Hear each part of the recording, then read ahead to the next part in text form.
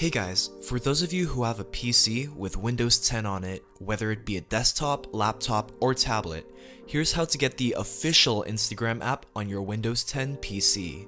No Instagram beta applications, no third-party Instagram apps like we've seen in the past. I'm talking about the official first-party Instagram application and how to get that on your Windows 10 device.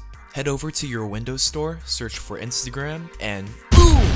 The Instagram app for Windows will finally show up. Before, you could only get Instagram on Windows Phone, but now it's supported on PC, officially. And here's a fun fact. As of this video, Instagram isn't even available for iPad yet.